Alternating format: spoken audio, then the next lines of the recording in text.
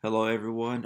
Hope you're staying safe and healthy. I just want to share something with you real quick that I've been doing. Hopefully, it's useful to you if you're not doing this already. Uh, so I'm not going to talk a whole lot. I'm just going to go through. Most of it's pretty self-explanatory. You can follow my cursor on the screen. I did create a theory quiz uh, for the students. So you can put whatever you want up there. I give them written directions, but I've also created a tutorial for them on their part how to they'll follow the link, take the quiz, copy their link, and post it so that I can grade it for them. And I did also offer the quiz in treble clef and bass clef uh, for now for the students. Uh, so just it's real simple. You go to musictheory.net. At the bottom, it's got exercise customizer. All this is pretty much self-explanatory. You pick what type of exercise you want. I did note identification. You set your parameters. Scroll down. I like to do challenge mode because I can put limits on them.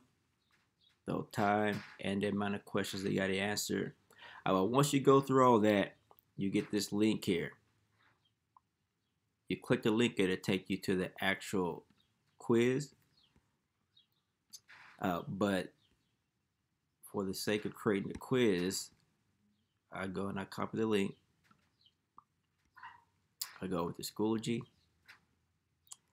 And what you'll want to do, let me edit this. So if you're creating your assignment or quiz, you come in and you click on the link, copy and paste the URL, then you title it. This is my fake quiz because I'm going to delete this, and then you attach it. Go through, save your changes. Then when they go through, they click on their quiz.